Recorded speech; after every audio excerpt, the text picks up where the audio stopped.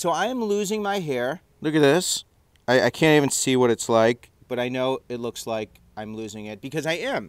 And it's a change. My body's changing. It's crazy. I'm like this adult. My body's changing. And here's the thing. I know change is a normal part of life. I used to fight change. I used to be like, I'm not good at change. But now I'm great at change because I've recognized that change is a constant. And it's silly to fight it because it's coming no matter what. Every day is full of change.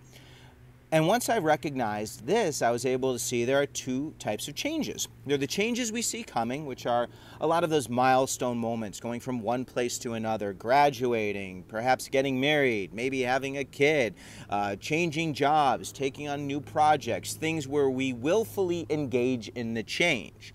And then there are those other changes that we don't expect. Now, those can be great. They can be exciting. It could be meeting someone. Could be a kiss you weren't expecting. It could be a job opportunity. It could be a call. It could be someone reaching out to you. It could be winning the lottery. Those are great changes. But then there are those changes that are traumatic and difficult and uncomfortable. And that's where we run into problems. See, we don't practice navigating change.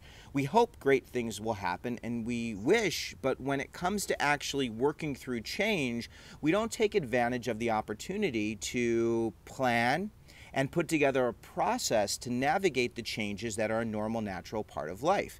This is why I love working with students who are dealing with dramatic changes.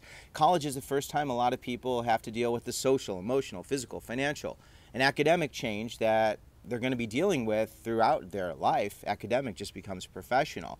And if you don't have a process to navigate this change, that's where it becomes difficult. And if you don't practice change, then when those other changes pop up, boom, because life is full of those unexpected changes, you're not going to be prepared. So the question is, how great are you at change? And if you're not great at change, when it comes to the things in your life where you can control or at least have some sense of what you want and a process, because ultimately we have no control. Nature is going to be nature. The only thing we can do is have a process to navigate change so that when we deal with the unexpected, uncomfortable changes that are part of life, we're going to be able to work through it.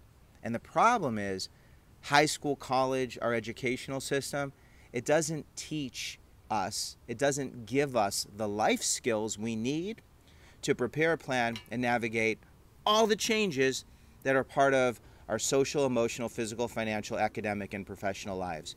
And that's why I love to be here, and I'm grateful to be in your corner. So thanks for listening, and I look forward to continuing this conversation. Practice change. Change, change, change. Practice.